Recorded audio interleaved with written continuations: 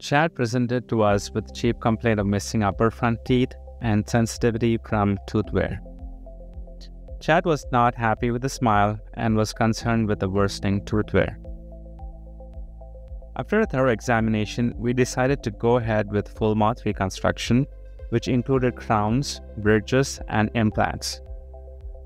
It was a challenging situation since the bite has collapsed and I had to restore it to an ideal position.